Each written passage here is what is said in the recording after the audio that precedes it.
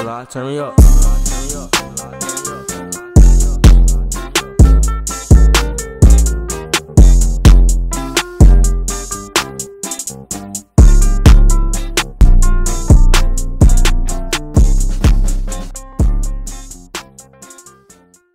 Hey, what's going on, everyone? Welcome back to the Married Bunch. My name is Nico. Brianna.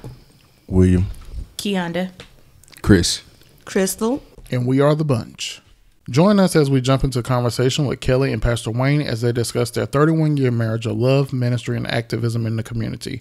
The Bunch and The Wilhelms journey through topics like interracial love, being grandparents, and the importance of voting in this upcoming election. Listen and learn about the beauty of true love. All right, so everybody, let's welcome the Wilhelms. Y'all want to introduce yourselves a little bit? So I'm Wayne Wilhelm, and I guess y'all get to know us through this podcast. I mean, I don't know that you want in the beginning. All right, and I am Kelli Wilhelm, wife of Wayne Wilhelm for 31 years. Yes. Also a mother, grandmother, full-time employee. Just a lot going on. Yes, and I've been knowing them for basically all my life through family and stuff like that. So it's great to have y'all. Yes. Yes, good to be here. Yeah, good to be thanks here. for coming. Okay, so we're going to start off with the first topic. So we know you've been together 31 years and stuff like that. So how did y'all meet? Can we hear that story?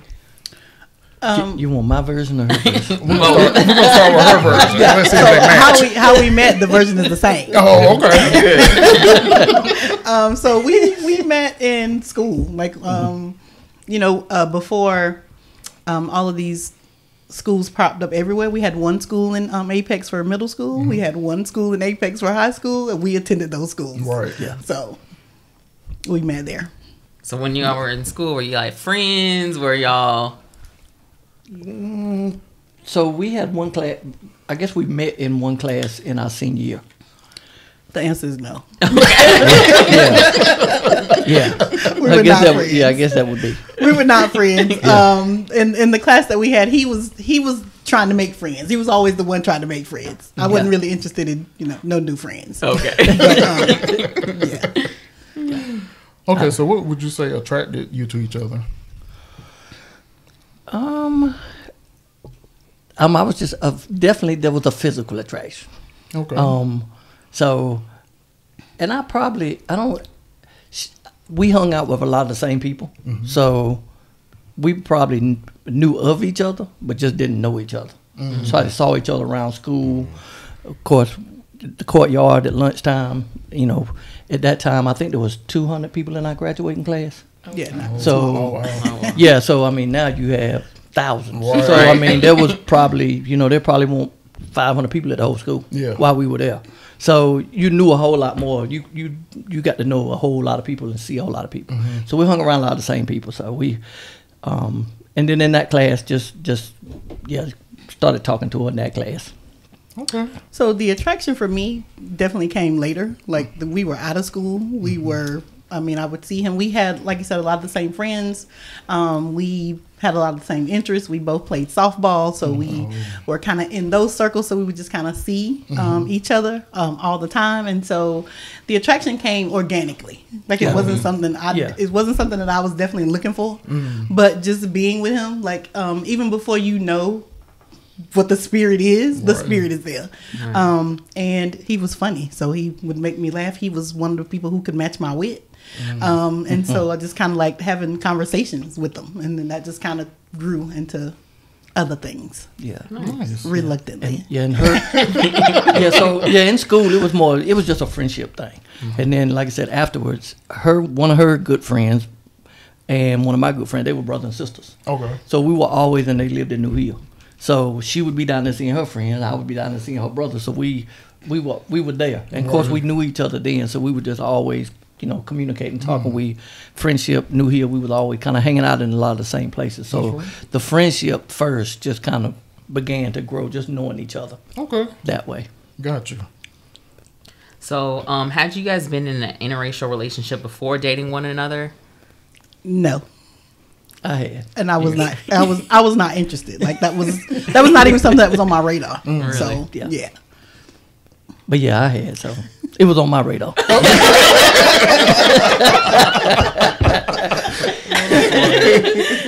Right. You can't see that right there.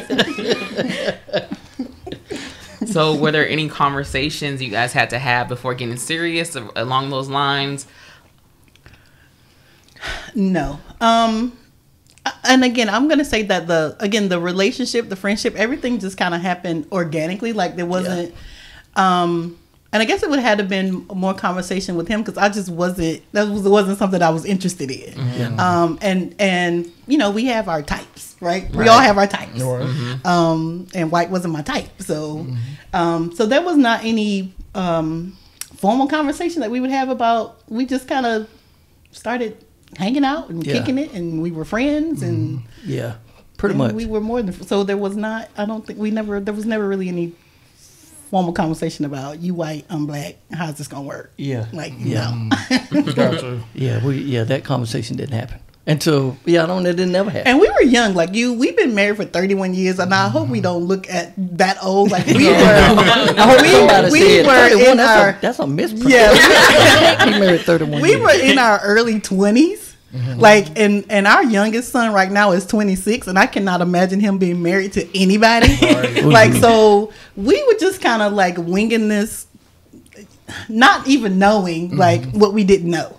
So we were not like it would be nice to say we sat down, we had all these conversations, but we were 22, 23. Like we weren't having these conversations. Just living. Yeah. You know, and again, organically is probably the best word because we both played softball. So we would on the weekends we would have tournaments sometimes. So there was a girls team and a guys team. Mm-hmm. So of course we would all go, and then sometimes there would be a co-ed team. Right. So we were softball field is kind of where we were always at, and then other places, a couple of the clubs, we would always find ourselves at and be in the same spaces a lot of times. Okay. Gotcha.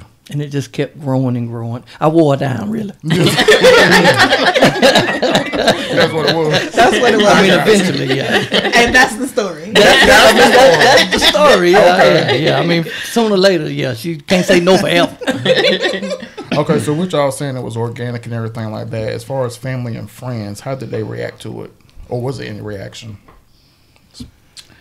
So there was not I thought that there would be a big reaction, like because I thought there was a reason why I wasn't interested in dating like it had to come from somewhere, right? Mm-hmm. So it was not anything that I was looking forward to, taking him home to meet my grandparents. These are my grandparents. Right. Like these are my grandparents on both sides. Right.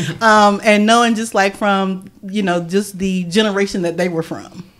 But it was easy. Like it was easy. There was no conflict. Yeah. And so it was a shocker to me because like, I'm bringing this dude.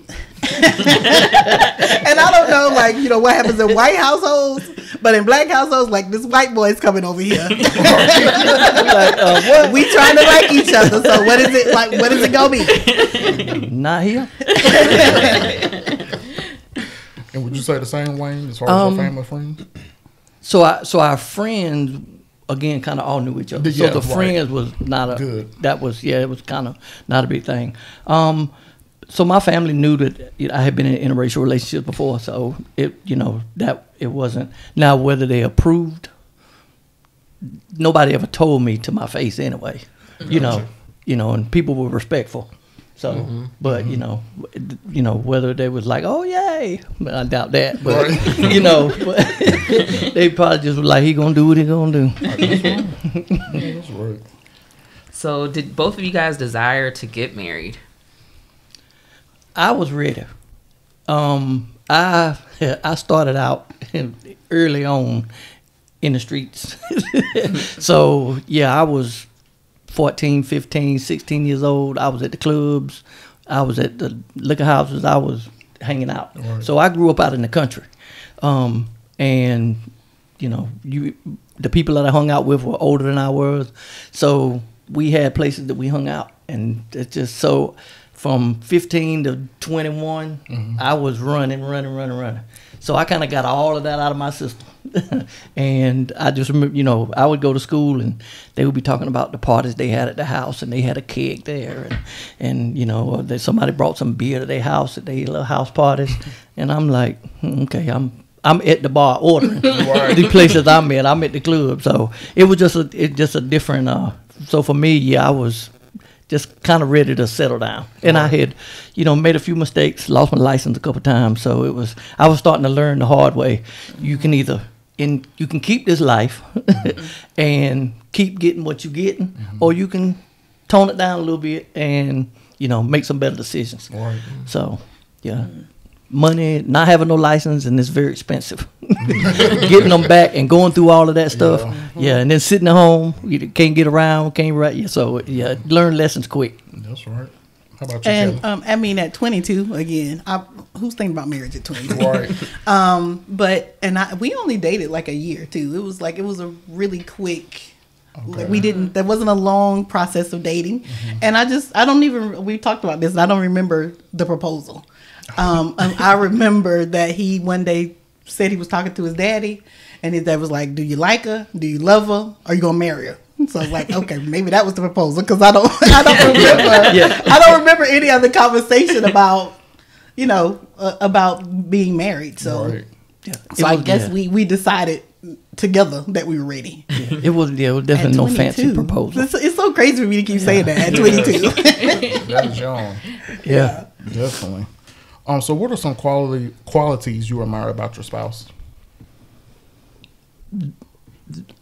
In the interim or now? No. It was a long debate. The debate was too long. Can you ask that? No. So definitely there's I don't want to say there's so many more now, but you know, as we grow in this relationship, you just begin to appreciate the little things too. You know, you appreciate so much of, you know, just the other day, yesterday, as a matter of fact. So I had to go to Durham yesterday evening to an event yesterday afternoon, and she brought me some clothes, so I didn't have to go back home, change clothes, and go back. And I was just like, that just made me real smile, you know, because she didn't have to do that, and she had the grandkids with her, so things like that just over the top, right. You know. But she's always been very caring, been, you know, great sense of humor, just fun to be around, and we spend. A lot of people say too much time together. I mean, we do everything together. I mean, we are always, so we enjoy our company. So, but just the personality. Wayne is genuinely a good person, and it's just like it's hard meeting people who are genuinely good people. So he cares about people. I like that. He is attentive. He is really a love bomber, which is kind of awkward for me because I'm not like touchy feely, but it's like, I mean, even like first thing in the morning, he's like waking me up. He's got to say, I'm like, bruh, just be. I love you. I told you that last night. Like, we don't have to talk about it every morning. But he just always makes sure that I know that he values me, and there's never any question about that. So. Oh yes, that's great. That's good. That is really good. Yeah. So going back to the beginning, we know it was kind of quick, like you said in the beginning. But do you remember who said "I love you" first? Probably Mr. If I had to guess, it was me. It's probably like way too early to the point where she was like, get scared. You say it too quick. I don't remember, but I would go with that. Yeah. That sounds good. Yep. Agree on that A couple one. years later, she might have said, But she said it. Right. Yeah, that's right. That's right. All right. So, what role did faith play in your dating and your marriage? None. "Yeah, none. We weren't in the church. We didn't go." So both of us grew up in the church. I probably didn't stay in as long as she did, maybe. But when I was young, of course, went to church. But we didn't even get married in church. We got married outside behind Channel 5 in the Channel 5 gardens. Okay. So, but yeah, so we didn't even have a church wedding. So it really was. We didn't go to church. So Yeah, and again, I was raised by my grandparents who were super religious, so I was always in the church. So the first chance I got to run away from the church, that's what I did. And this is kind of like, you know, meeting this dude who had a curly kid and a rat tail, like hanging out at the club, like that was kind of my vibe then. And so it took a while. We were probably married maybe 5 years before we even started looking for a church. Again, never, you know, the Bible says train up a child in the way they should go, and when they're old they won't depart from. They might for a little bit, but eventually it comes back. So there were some things that happened, you know, in our life, and to some friends that Wayne got the itching to go back before I did. And when you talk about, you know, what do you admire about your spouse, he is a leader. Like he leads the house. And so when he said he was ready to go back, I was like, that's what we're gonna do. I mean, you go. Let me know how it. But yeah, we were probably married for 5 years before we even started looking for a church. And then it took us a long time to agree on church. Gotcha. As you can imagine how that might go. Yeah, and I would say probably, even though you don't realize it sometimes, I think our faith and our belief shapes us when we don't even realize it. I mean, it does build a foundation. It builds values. It builds things that you don't even realize you put those things to use. So it's not like you consciously, you know, saying, oh, I'm going to make sure that I find someone saved, or I'm going to make sure I do this biblically when you don't think about those things, but through the foundation that was laid. And I thought about it when you say you raise up a child. You know, you have that in you, and you just don't realize. And, you know, I even look back now so often and be like, didn't even realize how, you know, God was moving and shifting. But you look back and realize it had to be some things out of your control, and, you know, out of some things that took place. But you don't see it then. But you know, so it probably played some role. We just didn't realize it. Yeah, and I think definitely, like I said, this is definitely a God ordained union, because had it been up to me, we would probably not have been united, because it wasn't something that I was looking to do. So even though we weren't acknowledging faith, it was probably definitely, it was there. Gotcha. Okay. So what was the hardest part about being married versus being single? I mean, the basics, first of all, having people in your space when you weren't used to having people in your space, making decisions with people, even about what to eat, when you're just used to, that's not something that you normally would run by people. And finding out, like, what the other person's quirks are, figuring out, like, what works in the house, what doesn't work in the house. So just merging space. Right. I think. Right. Yeah. I think just being mindful of someone else besides yourself. You know, when you're single, you kind of go as you please, do what you want to do. And, you know, we kind of live on that. I'm my person. I don't answer to nobody. And then all of a sudden, you know, everything you do impacts someone else now. So I think it is that, you know, the space thing, but also just now, you know, having to make not decisions for two people, but just knowing that whatever decisions you make is not just impacting you, it impacts someone else. Right. Right. That's good. And if you know, in a relationship, to, you know, you want to value that. You want to value, you know, it's not always a compromise, but it's, you know, you still, the decisions I make is not just want to be only for me, you know, to make sure that it's beneficial for the both. And you guys kind of talked about, like, your faith. So how do you keep God at the center after all the years that y'all been together? Just God be my help. Jesus.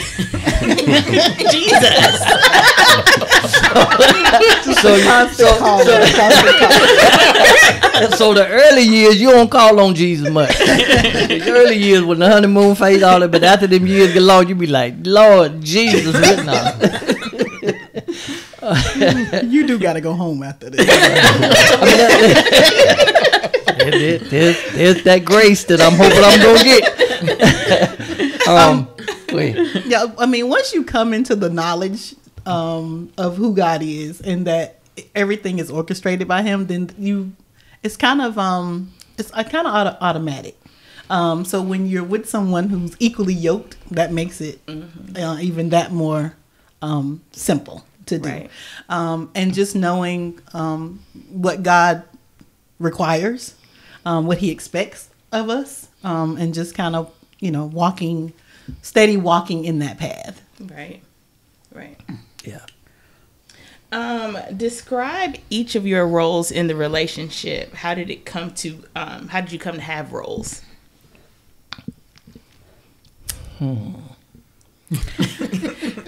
So I don't know that we have defined roles.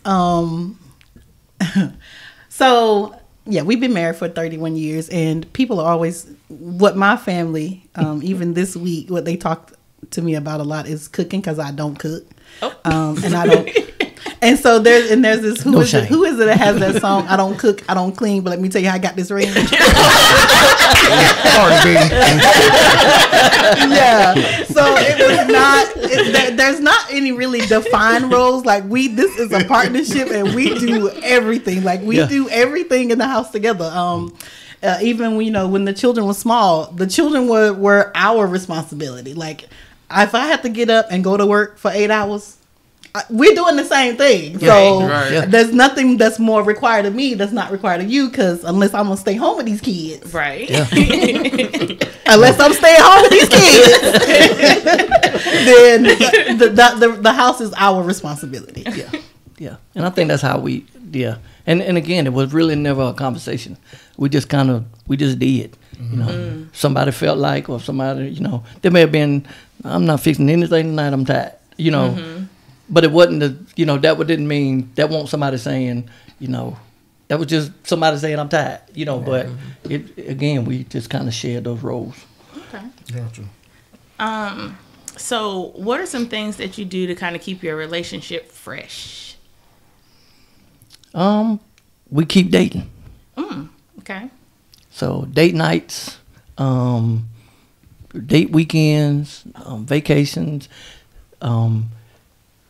so, when we had kids, our schedules were always booked. It was, kids always had something going on, playing sports, something at school.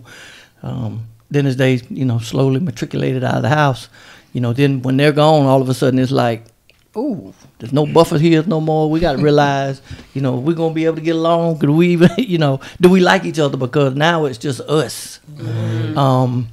But, it's movies. It's, we don't do church on Fifth Sundays. So a lot of times that's our weekend. So, and we don't have to be, it doesn't have to be extravagant. We may go to Durham. We may go to Cary. We may go get a pizza. It's the quality time is as much as the event we're doing too. Right. So, but just continuing to do those things. And also seeking out things that we don't do or we haven't done, like a sip and paint, or there's this new thing in Cary that we went to where you throw paint against the wall.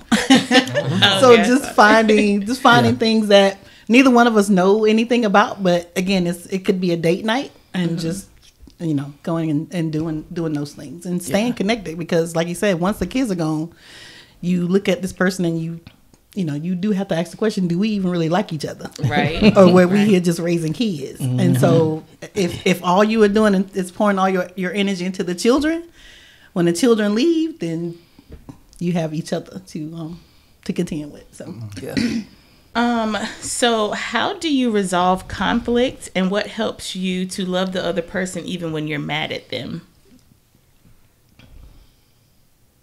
Y'all don't talk all at one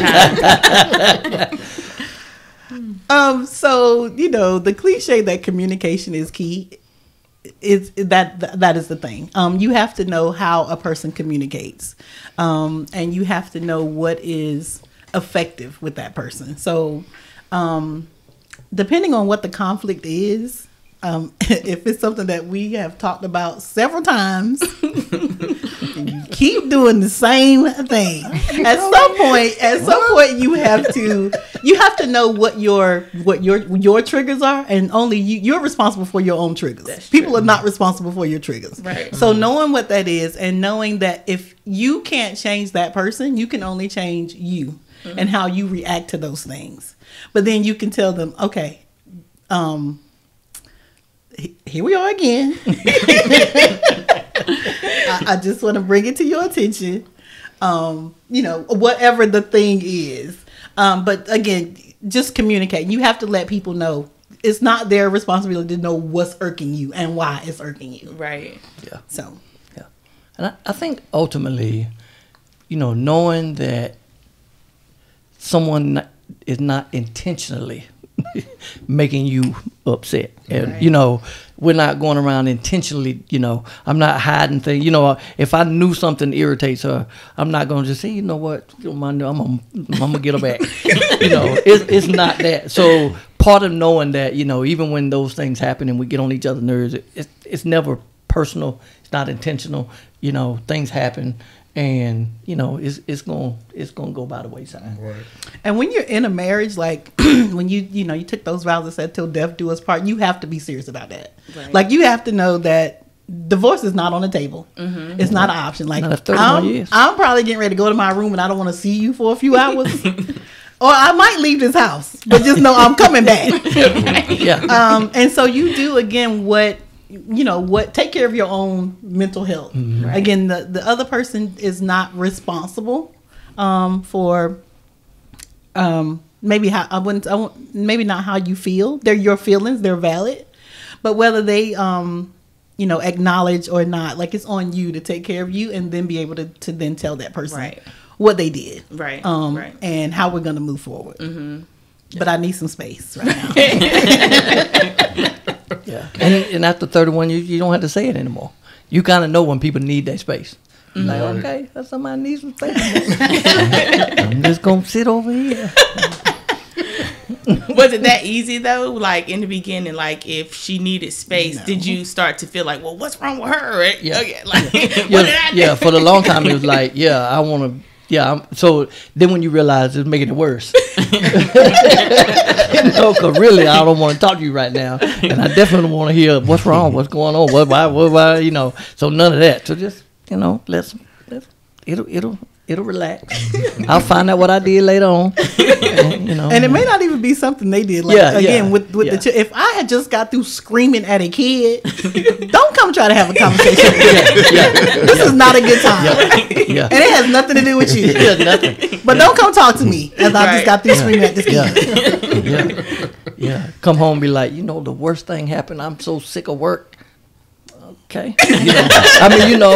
I'm not the one, but that now it's okay. How can I be supportive of this conversation? The rest of the, to not first of all dismiss how she feels about work, Right. and just overlook that, but at the same time concerned enough. Did you just hear me say I had a horrible day at work?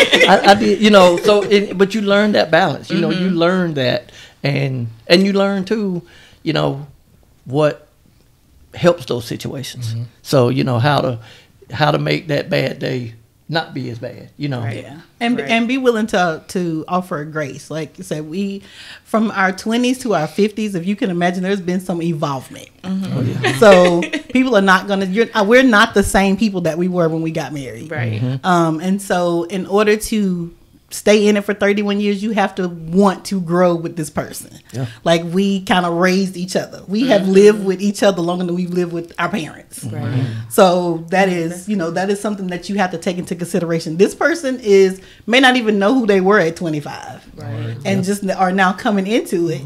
And again, till death do us part means just that. Right. And and how many things change in a relationship. When we were first married when we had one child, but then you bring another child in. Okay, that adds another dynamic to the relationship. And you have a third child, that adds another dynamic. Right. Then you go get a house, that adds another dynamic. Then you got so there's so much things that just add to the. It's always something that is just being added to the relationship. But if you can allow kind of the relationship to kind of dictate how you manage all those other things and don't allow those things to manage the relationship.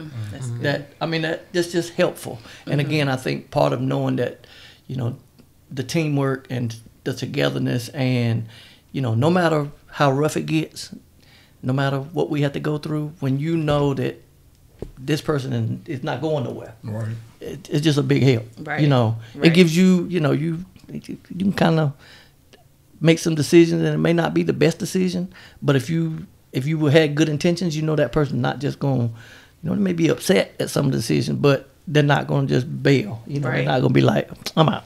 Right. So 31 years is a long time. Yes, sir. You can say that again. So what's the best part about being married, and what have you learned from one another through the years? So for me, the best part about being married is having that built-in best friend. Mm-hmm. Like, there is not anything that is going to happen to me or for me that he's not the first person that I want to talk to about it. Mm-hmm. So I think that's the biggest, to just have this is my person. Mm-hmm. Yeah. Like, don't ask me to go nowhere if Wayne ain't coming. Like, and that's just like you get to that, you just get to that point where this is the person who I want to spend most of my time with him. There's sometimes I need some time away, but I want to spend most of my time with him. Yeah. I think that the friendship, that wanting to share, and the support of, you know, kind of, you know, when you want to do things, the support you get of just encouragement, even when you feel like, I can't do this, you know, still having that support group. Yeah. That's good. And, you know, and like you said, sometimes, you know, when you want those quiet times, or when you may be upset, you know, there may be a couple of days communication is not at the top level, but then something happens and it's like, they probably don't want to talk to me right now. I mean, but that reaction never leaves. Right. Because whether it's good or bad, that's the first thing you want to do is call that person and say, because that's your therapist. You know, you bounce things off. You need to, you know, you go to them for everything. Mm-hmm. So, you know, sooner or later, you know, and there's been times where, you know, we've had conversations with situations that may even been when, you know, communication wasn't at the moment. She may not want to talk to me, but I could at least say, hey, I have to do this and that. What do you think? And I would at least get that. Mm-hmm. You know, so that never left. You know, that part never left. Right. And you also mentioned like, you're not the same as you was 25. So how did you learn to adapt to one another throughout the marriage as time went on? I think a lot of it is, for me, it was wanting the best for this relationship and for the family. Mm-hmm. You know, there's a lot of things that I did, you know, that I wanted my kids to see positiveness. I want them to see a good role model. I wanted, you know, there were things that I quit doing because I was like, you know, that was just what I wanted to do, because I didn't want my children to be around that. Right. So I think part of it was just for the betterment of that relationship and the betterment of the family, and just overall that, just making those different decisions and growing like that. You looking at me like, you did that? I don't remember that. So what would you say your favorite memory is since being married? Oh, man. Too many. I would say, I don't know that it's a favorite memory, but it's definitely a pivotal one. Again, that goes back to the wedding vows that says, for better, for worse, and richer, for poor, in sickness and in health. And 10 years ago, I was diagnosed with breast cancer. And so, as you might imagine, that is like, that's traumatizing. Yes. And so there's a lot of things, especially as women, that we go through. I'm not going to have my hair. My body's going to change. And so there's all these internal things. And so I credit Wayne with nursing me back to health, with loving me back to health. Again, he was that constant. He was that solid person. He was the one who was there to combat the negative thoughts that I was having. Like, there was never... he never let me sulk in these negative thoughts. Like, and I just remember one day me saying that something about me having cancer. He was like, you had surgery and they took the cancer out. Like, you don't have cancer. You don't have that. And Like it was so basic. Or and so I was diagnosed with like the most aggressive kind, like the triple negative. It's like they don't have like a cure for triple negative cancer. Like they don't have no cure for no cancer. Like so, like stop this. Like just stop. So it was like for every just going through, and it was, and it still was. I'm still not over that. But just when I was in it, he was in it. Right. And he was there to, again, support me, to encourage me, to again let me know that there was. I mean, what did Bruno say? They might say hi, and I might say hey, but you shouldn't worry. Like there was never any worry. Like he thought I was cute with no hair. He thought I was cute when it was growing back. So. And he would tell me those things. So that's I think that has been the pivotal point. Right. And we were 20 years in. Mm-hmm. Yeah. So. And even someone allowing you to do that too means a lot. Just being vulnerable. That's not easy to. We all have our pride. We all have. No one wants to have someone to take care of us. It's difficult.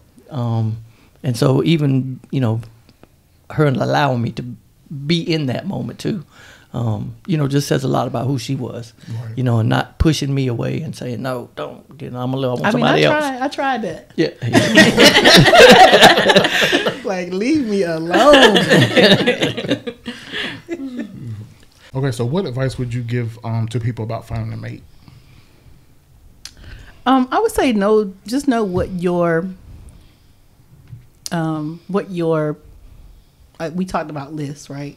So just know what you can have a list, but know that there are some things that may not be checked off the list, and some things that you're not even looking for, and knowing what your deal breakers are.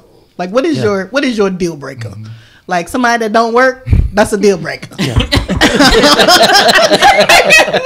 So just knowing what those deal breakers are. Somebody who's not supportive, somebody who's selfish. Like what are your deal breakers? Yes. And when you see it and you know that it's a red flag, just know that you're not going to change them. Mm-hmm. Like that's probably who they're going to be.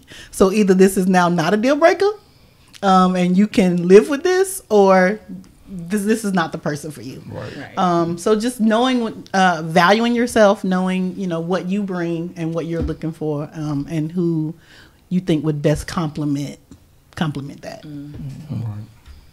Yeah. I'd say find someone you enjoy being around. I mean, because eventually you're gonna be with them. I mean, that's part of what marriage is. But get somebody that you like being around, and that you enjoy being around all the time. Mm-hmm. Not just, when it's convenient, not when it's just out, when, because you can have your list and, we all change. I'm anywhere physically like I was 20, 31 years ago. I mean, we all change. Yes.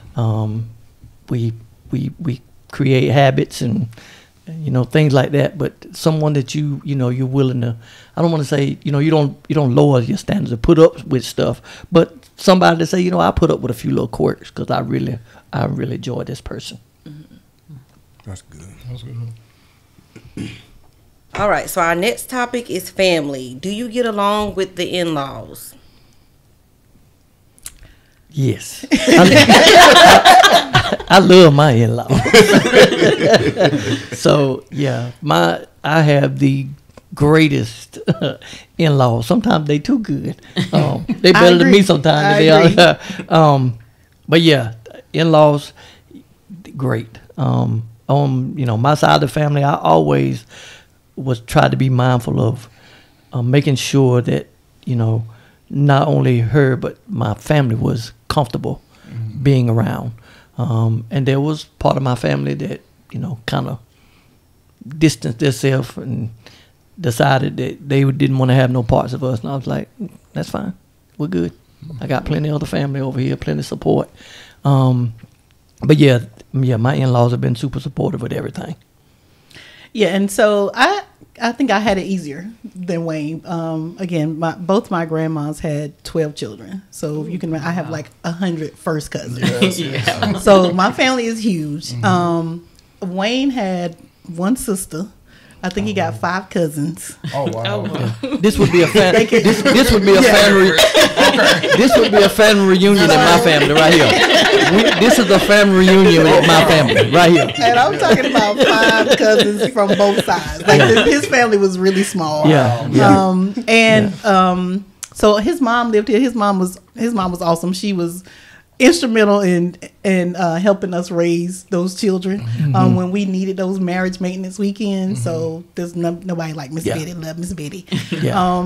And his dad too. Like we just visiting with him. Like there's no Hatfield and McCoy kind of feeling going on. Y'all may be too young for that reference. But I'm trying to figure out what you were talking about. I'm trying to figure out. I need an explanation of that. 31 years. But for Wayne, again, there's so many of us. Yeah. Yes. We're large. But we have, I have people who say this is my cousin Wayne and this is his wife. Yeah. Like, no, that's not how that goes. Yeah, it took me a couple years with a scorecard trying to figure out like a tournament brackets. Okay, I mean it was like sheets and paper. Who's that? Yeah. Yes. All right. So, any advice on how couples should merge families? Again, knowing what the deal breakers are, and we are a blended family. Like I said, I had a daughter when we got married. So just knowing what those, and you talk about this up front, who's gonna be disciplining the children. Like if you don't trust the person that you're with to discipline your child, then maybe this is not the person that you should be with. So again, just putting those boundaries in place, those whatever your deal breakers are, and knowing what's important. Like again, the relationship, it's always us. It's us versus. Yeah. So it's us versus whatever. And so just knowing that, kids and all. Yeah. It was never going to be separation of kids and us. It was going to be, we were us. Yeah. So That's good. Okay, so how did you communicate or discuss raising mixed kids? I didn't discuss raising mixed kids. yeah. We was raising black kids. Yeah. Yeah, because I mean, if we're out, Wayne looks like the person who doesn't belong to the family. Yeah. So there's no need to be talking about mixed and biracial. Like y'all black, and when you leave this house, people outside they see you as black. Yeah. The police are not calling in a little biracial boy. They're not doing that. Nope. You're black. Yeah. And that is not to negate like his side of the family. Again, like I said, his mom was very instrumental in helping us raise them. And it's cute when you see a little white lady out with 2 little boys when they little at the Dollar Tree, but when they 12 and they 13 and they taller than her, They look like and they're seen as kidnapped. a threat to her. Yeah. Like there's no need to put our children in that predicament that somebody's going to say something to you, and you don't understand why people are talking to you like this, and you're with your grandma. Right. And they have they have experiences like that with their dad, like being out with their dad. This is their daddy, Yeah. and somebody will come up and thank him for taking time with Kids. at-risk youth. Yeah. Like, bro, these are my kids. Yeah. Yeah. So those people don't come and say, nice of you to just hang out with these biracial mixed kids. No, that's not what they see. That's not what they think. So we don't have no biracial butterflies. We didn't raise them. Like we talked about, I mean, reality. what's real. Yeah. I mean, this is what people are going to portray you when you leave this house. And you need to know that. You need to know what society says, how society's going to act, and, just, don't be shocked. No. And because you can deal with it. You know how to handle it then if you know what's real. Right. Yeah. So when our son Jordan says people walk up to him and just start speaking Spanish to him, like you know why? Like they don't. Yeah. Not because you mixed, because they think you something other than mixed with like. Yeah. Again, not to negate the white part, but the white is so low. Like nobody was taking you for no white kids out here. Okay, so what are your parenting styles? And again, that's an involvement, I think, for me, especially now. So again, parenting styles from the beginning it's real. This is what it is. But I think we have, just imagine 22, 23 being parent. Like, we're still trying to figure out who we are, and now we're responsible for these other little humans. But I mean, parenting style is just being direct. There was, correction until we figured out better. When you know better, you do better. So now our children look at how we raise these grandkids. Like, why nobody getting no whippings around here? They don't like that. What happened to the whippings in this house? They don't like that. They don't like that. Yeah, so we were practicing with y'all. We gonna do so much better with this second generation. We know all the stuff we shouldn't do. And I mean, even saying that, like, you have to be adult enough to go back and apologize to your children, for how you raise them. If they have issues, like, you can't take issue with what they say about how they were raised, because that is their experience, that was their perspective. So you can, again, all I can say is I was 26 and it was 4 y'all. Y'all might have got jacked up. But that doesn't, like, that's not like absolving me of how that makes them feel. So, right now, again, parenting style is communication, like talking to these little people, and allowing them, which we were not allowed to do, and which we didn't really allow the children, some more than we were allowed to express their feelings. Yeah. Like, they have big emotions. They're able to have those big emotions. Right. But just know you're gonna bring that down. You're gonna bring that down, and we'll have a conversation about it. So, right. But it was never any contrast between how we parented. Oh, that's good. All right. So, how did having children change your marriage? And he kind of alluded to this before. Every child is born into a different family. So even when they're born in the same house, they're born into a different family. So like he said, the first child, that changes everything. Like, first of all, we can't just run out of the house.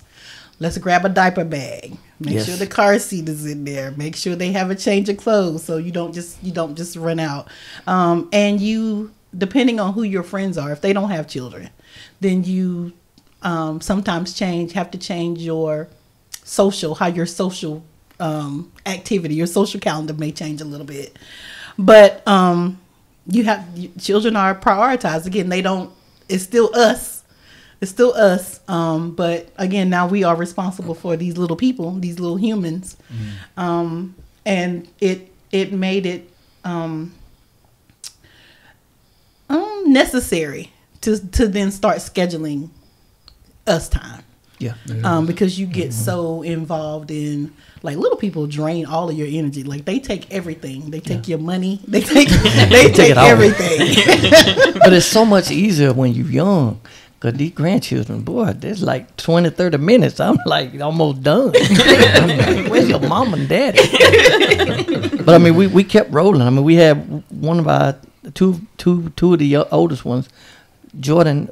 He grew up. He spent many weekends in a pack and play at the softball field, because I played softball. We both played softball, and I was on a team. We played tournaments a couple times a month, and so that's what we did. We packed up kids. We went as a family.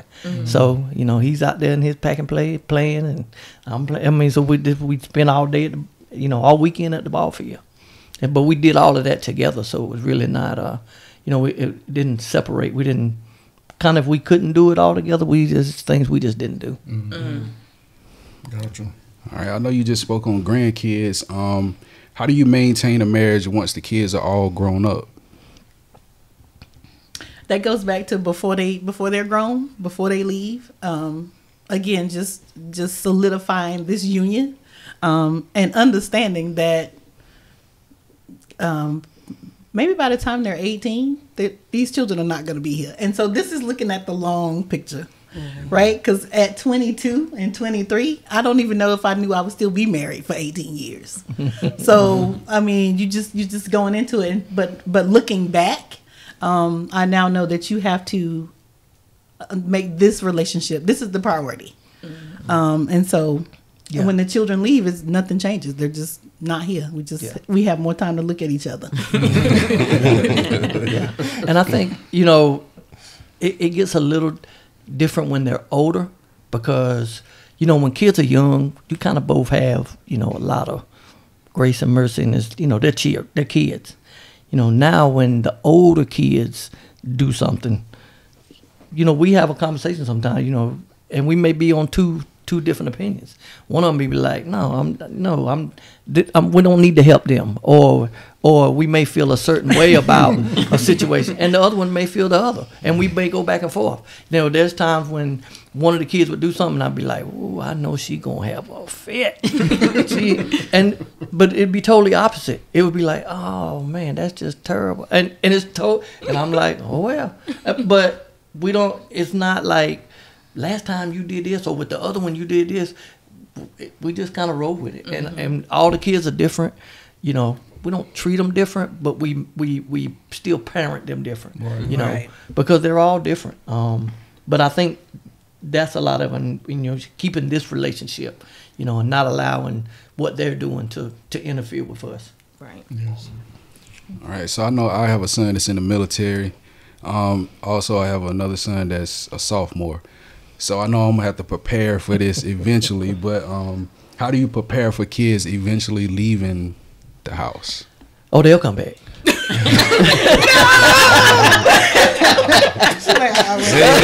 ain't the answer we wanted.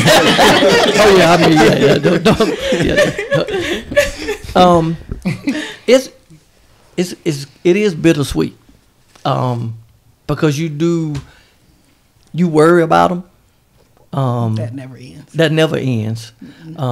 But you just have to know that, you prepared them, and, that they're, even if they're not ready, because we all got to that age where we thought we were grown and we could just go do. And you're like, yo, they ain't not going to make it. But you hope for the best. And, we told all our kids, the goal is when you leave, don't come back. That's the goal. But we also taught all of them too, before you make bad decisions, before you put yourself in a situation where you shouldn't be in, you always know that you always can come back here. Ultimately, we here no matter what. Right. Even the one when they started having kids, don't put your children, before it's getting that bad, call somebody. Right. And I think us having that understanding helps a lot. But it is, I didn't think when we took our oldest one off to college, it was going to be, I was ready to go to school. But it was something when we walked off that campus that day to leave her there, I was like, ooh, this is safe. I mean, it was like, but, it went away pretty quick. When the tuition started coming in, you're like, oh, man. But it starts day one, preparing yourself and preparing them. You want to instill in them what's important, the foundations. If it's your religion, if that's we always going to look to God. You instill those things early in them, and you would want to know that when it's time for them to go, both you and them are going to be prepared. We should be preparing our children to one day live without us. If we have not prepared them to live without us, then we failed them. And so whatever, if it's work ethic, if it's learning how to change a tire, whatever these things are that prepare them for adulthood. So getting them prepared, and then again, us staying prepared, and us being prepared is again knowing that one day it's just going to be the two of us in here. And so what does that look like? What do we want it to look like? And we don't need to wait until they leave to start trying to build that. Mm-hmm. So we're going to go to the Durham Bulls game. We're going to find a babysitter for these kids. They don't have to go everywhere we go. Yeah. And sometimes that's hard to not want your children to be where you are. Off on a cruise and all you're thinking about is maybe your kids should be here. It's okay. Go. It's okay to be places where your children are not, so that you're preparing them to be away from you, and you're also preparing the two of you to be together more often. Yeah, our youngest child, I guess about a year or so ago. I came home one day and said, I'm moving to Arizona. Like, Arizona? The first thing I'm thinking, We don't know nobody in Arizona. the only thing I know about Arizona, they were the last one to pass Dr. Martin Luther King birthday. You do not need to be living out there. But he was like, I'm going out there. Solomon, my friend, is out there. And I'm like, first we just thought it'll pass. Then he's like packing one day. And he's like, all right, I'm leaving Sunday. And it was hard. I mean, he was in his 20s. But it was difficult, you know. So it was like, all right, give me your location so I can track you all the way. So, I mean, you still have that, you know, you still parent them. And it's like, okay, I'm following you. Okay, you can't drive that far. Come over here. You're going to stop here in this hotel. You're going to drive. So even, you know, falling back in and doing that parent role sometimes, even when they're grown, you know. And that probably was more comfort for me than it was him, because he probably would have tried to drive the whole way. So how would you say being grandparents been a blessing to your marriage? How's that been? Oh, grandchildren are wonderful. Because you don't, I know. I remember, the two girls, one of them was at the house one day, and I think they wanted to go outside, and her mama was like, put that coat on. She said, I don't want to. Put that coat on. I said, do what you want to do. I mean, so you get to kind of make all those decisions, and you know, and then when you can give them ice cream and candy and cake and give them back to their parents. Also, though, you get to see everything new again. Yeah. Mm-hmm. Everything through a child's eyes is new again. So we might have forgot how much we liked The Little Mermaid. Right. But then having them at the house and going through and watching these, these old shows that bring back nostalgia, just kind of reminds us where we were in the 90s. Mm-hmm. And then you remember like how old The Little Mermaid is. So again, just being able to see things new, learning how to ride bike, getting me outside on a bike, getting us moving more. Mm-hmm. Those things have been blessings. Mm-hmm. Yeah, and getting them to experience things, because there's so many more things out here now than when our kids were growing up. Right. So even exposing them to different things that weren't available when our kids are grown. That's exciting too. Yeah, that's great. All right, so we talked a lot about unity, but how do you remain who you are in a relationship individually? I think that is a tribute to your partner, because I am me 24 hours a day. I don't change. I'm just me, and that's cool with her. No matter where we go, I think that's a tribute to who I'm with. Right. I'm just allowed to be me. Now there's times she'll be like, "Hey, we going here. You need to dress up a little bit." Oh, that's fine. So, but there's also times so things like that is minor, but. Never has she's never told me, don't act this way, don't act that. I mean, I'm just me, everywhere we go. So I think, again, the big tribute is that too, is being I can be authentic. All right. And I think it is important to want to remain yourself. Like I like doing most things with him, but some things I want to do by myself. Like sometimes I want to go to the outlets by myself for a few reasons. Sometimes I wanted to go by and having friend groups outside of, like, I have maybe 3 different friend groups that sometimes we just go to dinner together, because these are my friends who we may talk about things that he might not want to know about. Right. And so just having these things that are important to you and that keep you grounded. And again, taking care of your own mental health and knowing, what those triggers are for you. And remembering those things, remembering who you are, remember what you liked to do before the children came. Right. Remember that you like to read. remember that you like taking drives with the sunroof open and do those things. Yes. And these are like small things. And so, and it helps you to be a better you. And there's, you can't continue to pour out to other people when you're pouring from an empty cup. So always make sure that you're doing things that uplift you and refill you. Right. Nice. Right. Well, let's start talking about some of your other passions. You guys have a podcast. So how did your podcast come about? And tell us the name so they can find you. Yes. So the name of the podcast is At the Helm.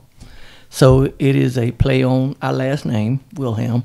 And so At the Helm is a nautical term. So, ships, boats, they have at the helm is where they navigate and they drive this ship. So the premise is, you drive your own life. You navigate your life and you're in control of your life. And you have the ability to go when you want to go, not go when you want to go. You have control. Right. But at the same time, there's going to be things, the same way, on a ship, you may have some rough seas, you may find some storms, but you can still navigate through those things because those, and it doesn't matter how large ships are, it doesn't matter how small they are, they have what they need to be able to navigate and to move. And so that was kind of the premise of being at the helm. You are at the helm of your life, and you can continue to ever evolve and grow. Now, how it got started was. Was it during the pandemic? It was during the pandemic. It was during the pandemic. Okay. When we were not seeing a lot of people, and everybody had a podcast, and I just one day said I was narcissistic enough to think people might want to hear what I had to say. So I just said it, and this is again goes back to how your person supports you. I just said I want to do a podcast. The next thing I know, microphones start showing up. Like I have no idea how to do a podcast, but these microphones are here. So I guess we're gonna sit around. And the first one we did was with our children, I think. Yeah. So yeah, that was how it came about. It kind of died down for a little bit, and then we revived it a couple years ago. Yeah. So I went on try to figure out how do you do this. All of this. The table looked just like this everywhere. Yeah. And then it was like, you know what? I think I want to be on video. I think I want to be able to see it. I was like, you want to do it like live? I think so. So then we transitioned. So now it's live. Yes. So, but yeah, and it's something we enjoy doing as well. Nice. But yeah, at the helm, we have a Facebook page, we have a YouTube page. We, we need to pour so much more into that. But we have a lot going on. But we do what we do. We do what we can, and preferably the right person's going to see it one day. The right person's going to hear it one day, yes. and that's whenever that is when it is. Right. Yes. We enjoy doing it, and that's enough. Right. And it has turned into now, we're trying to provide information. Right. So, we wanted to make sure it was entertaining, but also, educational. Yes. That's great. So you're also in ministry. How long have you been in ministry? And tell us a little bit about your ministry. So let me talk about this for a minute. Because if y'all remember, like I said, we won't go into church. Right. We didn't get married in no church. She right? ain't married no preacher. So I didn't marry a preacher. I married that fun dude with the curly kid and the rat tail. But this is kind of, again, Wayne's nature. His nature is to just kind of lead. And so when we found a church, we finally found a church, and he said that he felt the calling. It's like, okay, we're gonna think about that. Not even pray about it. We're gonna think about that for a minute. You feel the calling to do what? So he said he felt the calling to the preaching ministry. And so again, it took some.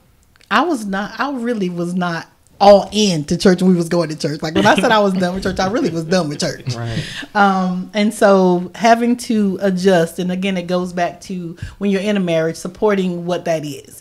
And this is one of these evolving things. Like when you're married, like again, I didn't marry a preacher, but now you're wanting, I have to now adjust. Right. Again, we said till death do us part. And so this is one of these things where you know that this is a God ordained union. Because God already knew I wasn't trying to marry no preacher. So if you're calling him to this, then you're also calling me to this. Right. And so you're going to have to equip me, give me what I need to support this ministry, because I know if he's saying that, then it's real. It's real. And so, that was what, 2001? Probably, yeah, 2000 maybe, yeah. Because I think. And again, we got married in 93. So you're talking about all these years, Right. yeah. all these years where we have, we're not really involved in ministry, and so, so first he's called to be a preacher, which is, okay, I can deal with that. But then he said he's called to pastor a church. Now, I definitely was not trying to be nobody first lady. I'm not wearing no hat. I'm not putting on no stockings. I'm not sitting on no front row of no church. All of these things that you have in your mind about what you think. Like, so you have all of these are your own things. They don't have nothing to do with him. Right. These are my own things. And so again, you have to, you speak with God in the way you talk to God. Like, okay, God, if this is what you are calling us to do, again, you're going to have to equip me. You're gonna have to give me what I need, because clearly he getting what he needs. He getting what he needs.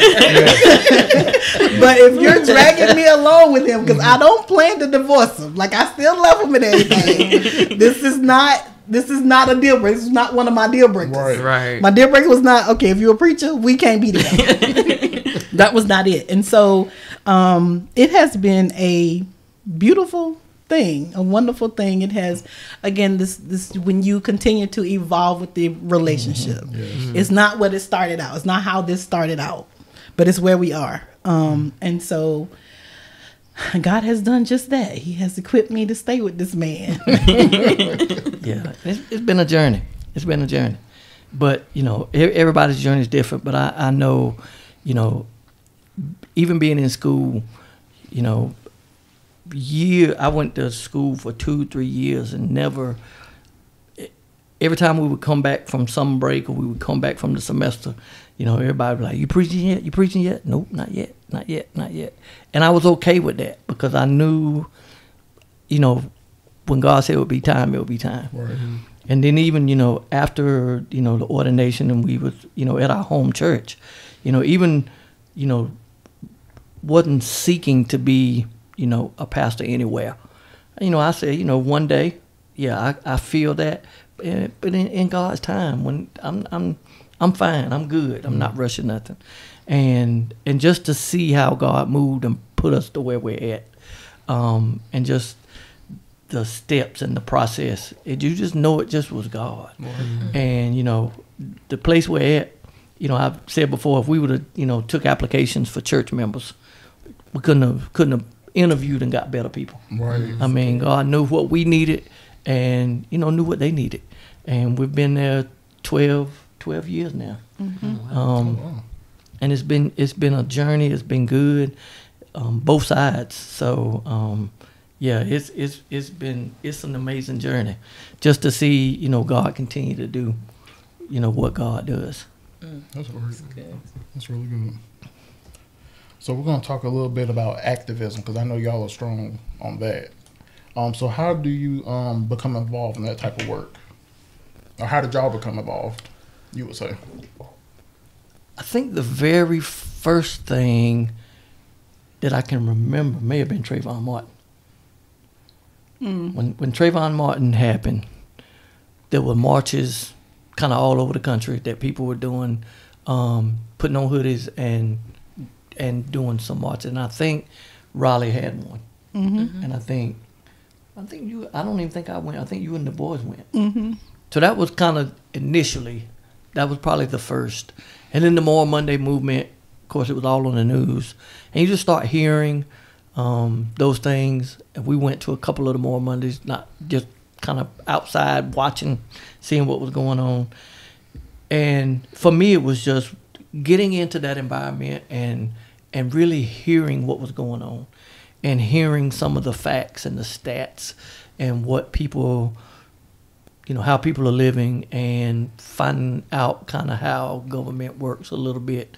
It's just really, it just really continued to pique my interest, and then to see just some of the policy violence and the way people legislate and the way they do, and just, how it continues to oppress people. And it don't have to be that way.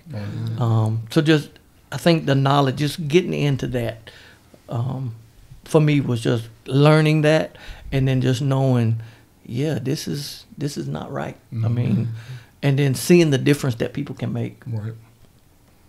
And then there was the election in 2016. Oh yeah, that was the big thing. Yeah, that was the big thing. The election in 2016 said we ain't doing enough. Yeah. We got to get out here. This is serious. So I think that's kind of really when we amped it up. We have to pound the streets. It's not enough to just kind of sit back and be voters, right, and periodically show up to a rally.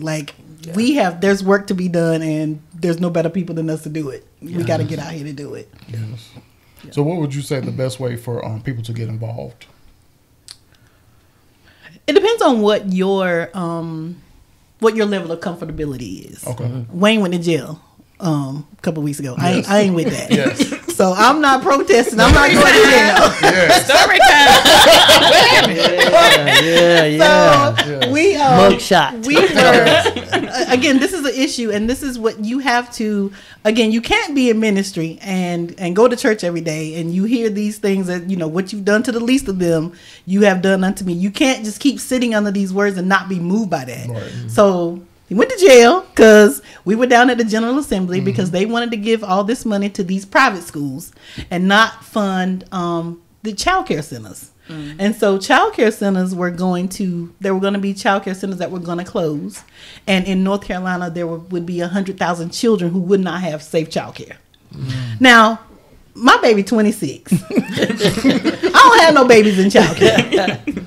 But you have to understand that childcare is the foundation of everything. People cannot work if they don't have childcare. I work in child welfare, so I know, I have seen the effects of what happens when children are not in safe places. And so this was something that was important to us to go down and tell the General Assembly, you're not getting ready to give these private school vouchers $300 million because this is a surplus. This is a surplus. Wow. And not give these daycares any money. Yeah. And children are not going to be safe, and children may die. That was important to us. So we went down there, and we, we're making our demands. We were inside. We were a little loud, and they was like, "Okay, y'all don't stop this noise. Somebody going to jail." I backed up. I'm a scream from back here. But Wade stayed, him and a couple of other people, they stayed. And so the General Assembly police came and arrested them. They actually went to jail. He went down to Hammond Road. He has a mugshot. Yes. And so, but everybody don't have to do that. Again, everybody we were there together. I didn't go to jail. And I'm mad at people asking me why I didn't go to jail. Somebody got to get them out. Why you ain't go to jail? So, see, you worried about the wrong thing. Let's just say free Wayne. Let's get Wayne free. But there are, you can make telephone calls. It doesn't take much to call your senators. Know who your senators are. Call these people who are making these laws. So just depending on what you're comfortable doing. Right. Yeah. If you're comfortable coming standing in a crowd at a rally, do that. Because sometimes when the news is there, they're reporting on numbers. And so just your body is an act of activism. Yeah. Right.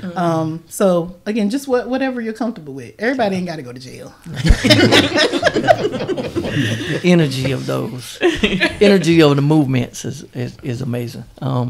But any organization that someone is interested in, I would encourage them to, you'll know someone in the organization. Ask them, can you tag along to a meeting? Okay. Ask them, can you just sit, and go slow. Right. So if it's a NAACP meeting, if it's the North Carolina Poor People's Campaign, if it's the Micro CNC, if it's, Down Home Ministry, whatever that organization is, sit in on a few of those meetings. Yes. And most of these organizations, it's all volunteers. So they want people, but they, the beauty of a lot of these organizations are they realize people have different capacities. Mm-hmm. And there's never any judgment, never. Even that day when there was 8 of us down at General Assembly, and, we talked about it, and we never planned to go get arrested. That's never the plan. But, at some point, there's a larger crime mm-hmm. of not funding these children. And the misinformation that people are getting that, these private schools need these vouchers. No, they don't.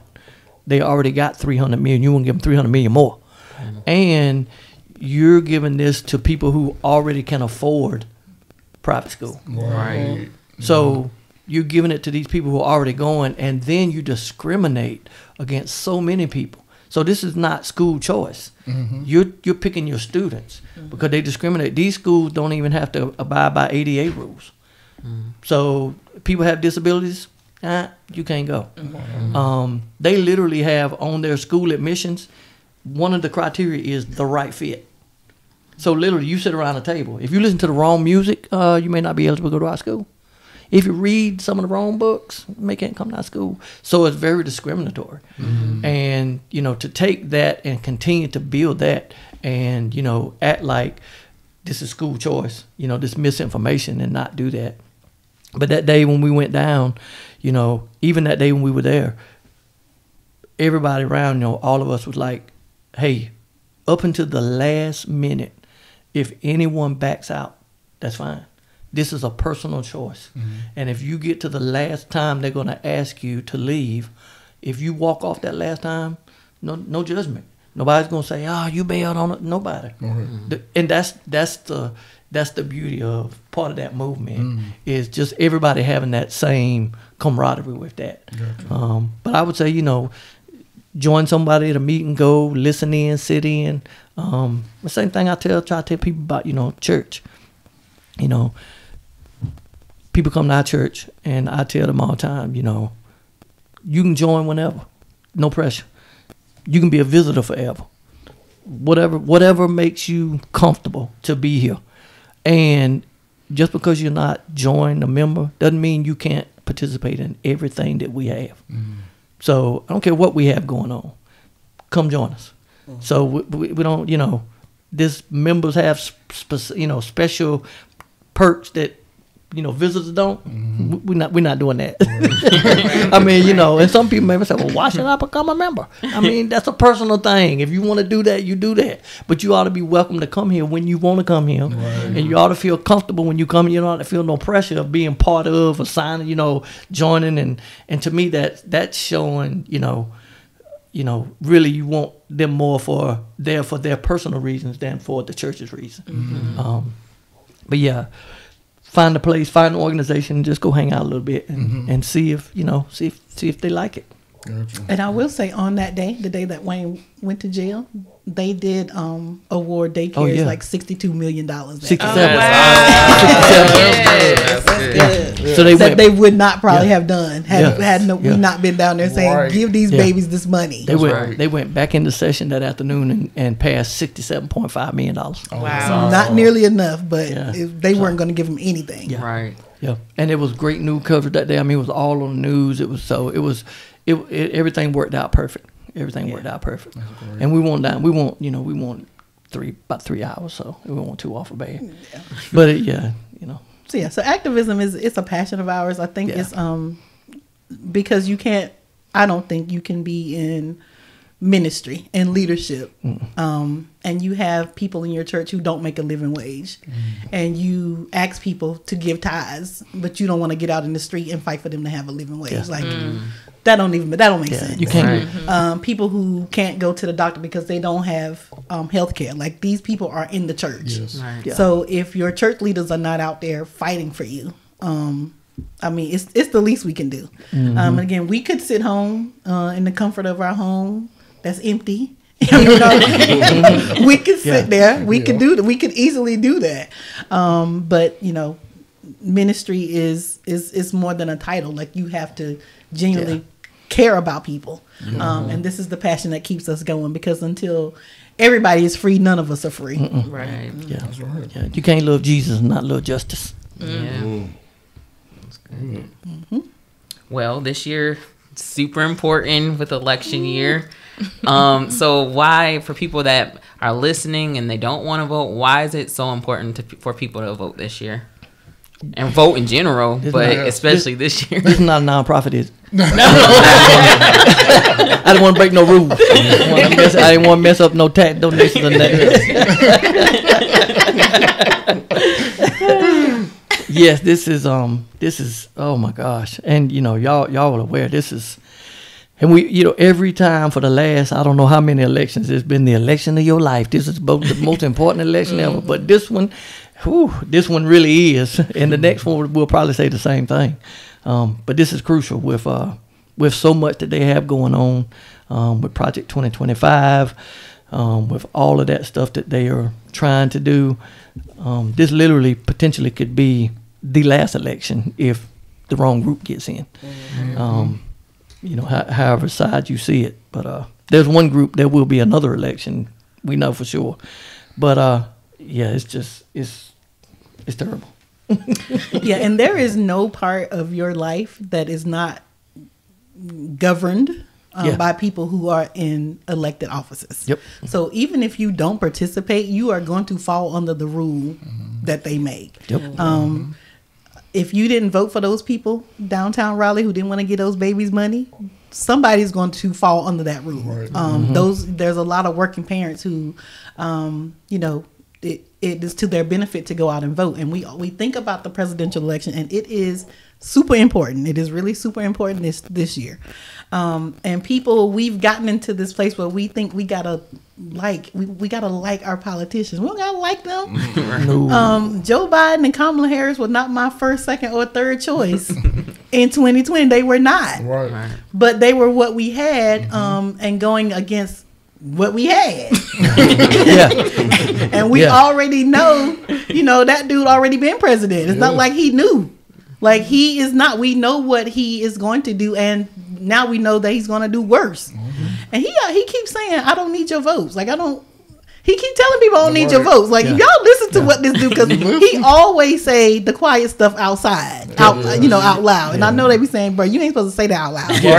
But he says, I don't need your votes. Like, so we know that there is something that they're going to do. They're already putting these people in place who are supposed to certify the vote. Like, they wanted Mike Pence to not certify the vote. We have people here in North Carolina and Georgia and all of these swing states who are the people who are responsible for certifying votes. It is important to get out and to vote, because it is your voice. It is, again, we are going to, if you enjoy clean water, again, we just had Debbie. If you enjoy knowing that this dangerous weather is coming, if you enjoy your children going to public schools where the teacher is responsible for teaching your children religion. Yeah. Because that's what they're doing. The teacher is going to be responsible for teaching your babies religion, because they were going to get rid of the Department of Education. If you are a woman, if you love a woman, if you want to support a woman, women are under attack right now. It is important to go out and vote for, people who want women to have bodily autonomy. Like, these things are important. Yes. And again, we don't have to love these people. We put people in place that we can hold accountable. Voting is not the be all end all. Voting is maybe like number 6 or 7. After you vote them in, know their phone number, know when to call them. know when to show up. And this year, in the House of Representatives, every seat is up for election. Like every one of them can go. If you're sick of them, every one of them can go. But just being informed and knowing, because we are, and right now we are a two-party system. It sucks. It's what we have. But these are the people who are going to be making these decisions that are going to affect your life. If you're wanting to buy a house soon, these are the people who control what the interest rates are. You cannot get away from what the government does. Right. So why would you not want to be involved in making that decision about who's going to be in charge of making those decisions? So 2024 is a pivotal year. Yeah. We have 88 days. Vote early, vote early, vote early. They're purging people off the voter rolls. Check your voter status at the Board of Elections, because they are going on and just purging people off. So you may be registered today and maybe not tomorrow. And for people who say they're not going to vote, they don't care, doesn't bother me, doesn't impact me, unless you can make your own power, unless you can make your own water, unless you have your own school system, unless you have your own transportation system in life, unless you have your own financial institution, all of these things that happen in everyday life, if you don't have that your own and you make that on your own, these people are making decisions that impact us every day. And we find out that elections have consequences, and from the bottom to the top, politics are all local, from school boards to town councils to county managers to county commissioners, county commissioners. Yeah, I mean, all of these people make those decisions, and if we want those people to make decisions that and they're not always going to make the decisions that we may agree with, but as long as they make good moral decisions that don't hurt humanity or hurt, I may not want 29 new neighborhoods going up where I live. Right. But at the end of the day, is that killing anybody? I mean, right. These decisions that they're making now, are gonna hurt people's lives, So it's not going to be good. We need to really make sure we get out, and the misinformation and the disinformation is even worse. And so that's one thing that we have tried to make sure that we, keep people informed and just try to make, because you hear stuff and you see stuff, and it's just misinformation goes a long way. Yes. And here in North Carolina, we definitely want to make sure that we're voting down ballot. Again, the school board, we have someone who's running for superintendent of North Carolina who was at the insurrection on January the 6th. She was there. Yeah. She's running for superintendent of schools. These are the people who want to ban books, who don't want us to know about our history. So definitely know who's on the ballot. Yeah. Our governor's race is a whole mess. Yes, Lord have mercy. But again, these are the people who will be making decisions about where we live in North Carolina. Whoever the president is, they're not making decisions about us being able to wear a mask, which is now against the law. Yeah. It's against the law to wear a mask out in public. Yes. Right now, because of the people who we have on Jones Street in the General Assembly. Mm-hmm. Those are the people who we put there, and those are the people who we can remove from there. So every race, every election, not just the presidential election, every election is pivotal. And I hope people will get out, make sure that, again, you're registered, make sure you take somebody with you. It's going to take all of us. Yes. When we fight, we win. Yep. Yeah. When we fight, we win. When we vote, we win. That's good. Very good information. Very good information. Well, I think we're going to go ahead and wrap it up. Is there any... Oh, can I say one more thing? Yeah, go ahead. Go ahead. Some the new things about voting this year. You do have to have an ID. Okay. So you do have to make sure that you have your ID. It can be any government issued ID.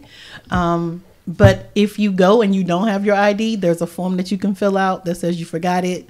They'll let you vote with a provisional ballot. If you can go back and get your ID, definitely go back and do that. They're checking your ID to check your face. If they say anything to you about your address, that's not what they're supposed to be checking. Yes. They're doing facial. Like, they only want to supposed to be make sure facial that it is recognition. you. If your address doesn't match, that ain't their business. Okay. Okay. So just make sure people know that. Yeah. Take your ID, but they're only matching your face. Yeah. Okay. Yeah, That's that's good. why we More encouraging people information. to go early. Because if you go early and you run into an issue, you got time to fix it, Right. and you can find out, was it even legit? Yes, Because yeah. there's going to be some, unfortunately, there's going to be some people at these polls that are going to push. You know, there are, you know, fortunately, there's partisan people that are going to be working here that, you know, have different agendas, and they're going to push and they're going to ask questions. And if people are not educated or not informed, they may feel intimidated, be like, oh, they said I couldn't do this. No, and you know what you can do and know what the rules are. And you know, the best thing to do is not do a provisional ballot, because again, there's no guarantee.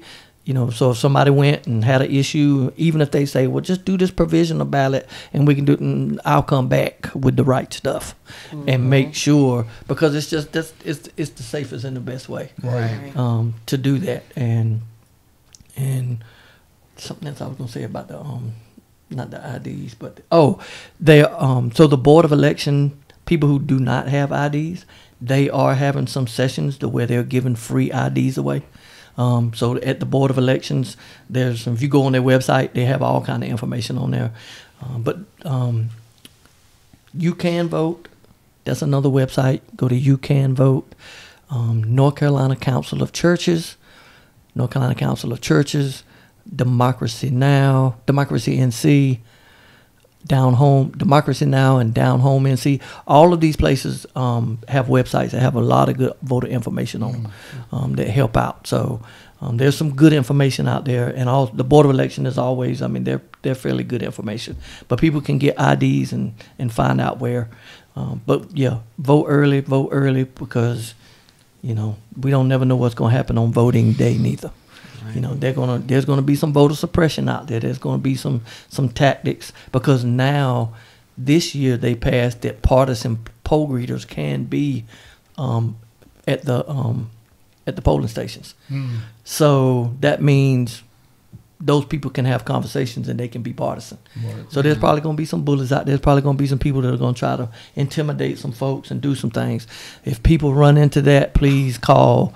There's a number, I don't know, it's something like 1 something vote. But And you need to know that. I know. it's on the website. I shouldn't have said 1 something. Right. But there is a number. If you go to the Board of Elections, that number's on there. But definitely report any of those situations, because they're not supposed to do that. They're not supposed to be any voter intimidation, but they're going to try every tactic they can. But that's why we need, this ends up needing to be, 100 million votes to 20 million votes. So there's, you can't just call up and tell somebody find you 80 million votes and call up and say, I need about 12,729 votes. It don't need to be that close. Right. It needs to be a blowout. Exactly. Yes. And there still might even be some issues then, but at least if it's not close. So, but definitely get out to vote. And we're free for any conversations. Any questions, people don't want to vote, I'm willing to have a conversation with anyone to find out why. I'm willing to have a reasonable conversation. Yeah, I mean, reasonable. If you're Yeah. one of these people who think the earth is flat, I'm not talking to you. Yeah. I'm not talking to you, because I'm not gonna win that. Or if you think Joe and Kamala have a sex traffic ring and their basement at the White House is full of kids. I mean, some people, you can't talk to some people, but if someone just feels like, former president did more for black people than this administration has, we need to have a conversation, because you're hearing misinformation, or unemployment was lower, or things that they love to tout. The economy. The economy is so much better. Yeah. We can have those conversations because there's plenty of facts out there. And Kamala Harris did not lock up black folks in California, in San Francisco. I mean, she did, but not like they're saying. not like that. She was Not like they're she saying. was the Not like they're attorney saying. general. Yeah. Right. It was her job. I mean, it was her job. If you but got yeah. caught up in sex abuse scandals and corporate Yeah. corruption, Yeah. and you happen to be black, then you went to jail. Right. Yeah. But it wasn't other people. Yes. Well, definitely thank you for all that information and resources for people to, do what they need to do and go vote. Yes. Go vote. Yes. Yes. Oh, let me plug one thing in real quick. Yeah. I don't know if anybody has Sirius XM radio. Sirius XM radio. I think right now it may even be free for a couple months, or it's $1 for a couple months. Sirius XM radio, channel 126 is Urban View. And from 6 o'clock in the morning till 6 o'clock at night, they have a lineup that has great information, historical information, factual information. Will give you all that you need to keep you informed about what's happening. And then some other good channels too, like 74, which is Smokey Robinson channel. Gotta have some smoking. You gotta have a little Smokey Robinson. And then there's LL Cool J on channel 43. So you need some hip hop. So there's a great channels, but Sirius XM, definitely try it out. Good. Thank you for that. Smoky. Gotta have that. You got to. So we're gonna go ahead and wrap it up. Is there any closing words y'all wanna leave us with for this great interview? I like y'all's married bunch. Yes. So this is I have this is questions. a great I have concept. questions, y'all. It's now time to interview y'all. I don't know if we need to start on how you gonna do this, but I like this married bunch. Thank you. I do. I like Thank that. y'all. Young people are not turned off by marriage. That young people can see that marriage works. Marriage does work. It takes work, Yes. but it does work, and it can be. You can have a 31-year run, not even know that it's been 31 years. So I appreciate you all getting this information out because people sometimes sleep on marriage. People who think it's just a piece of paper. Yes. I mean, it is that, but it's more. It is. Right. It is it's a bond with someone. It is having someone your best friend. It is having someone to grow with. Again, to this evolving that we do. So I am glad that you all have this podcast and that you're sharing it with your peers, so that people know that this is what marriage looks like. Yes. Thank you. Thank y'all. Thank you. Yes. Appreciate that. Yes. Thank y'all for coming. Yes. Want to appreciate Kelli and Wayne for coming through this Yes, week with thank us. Thank y'all for having us. Yes, thank you for having me. Make sure you go vote. Take all the information you need. Go vote. Go vote. Go vote. Yes. We need Yes. Yes. Yes, the countdown is on. So we want to thank Kelli and Wayne again. We also want you to subscribe, like our videos, comment. We see you watching, but we don't see any comments. So we need you in the Like comments. that. We really Yes. appreciate it. Y'all get the algorithm. Yeah. right. Hit the like It's button. free. It's free. Just It give us don't one cost like. you nothing to hit the like button That's right. Not at all. and tell your friends about it. That's Yes, right. you do. We appreciate it. But we're gonna leave it there, and remember. The wedding is only the beginning. Ooh, I like that.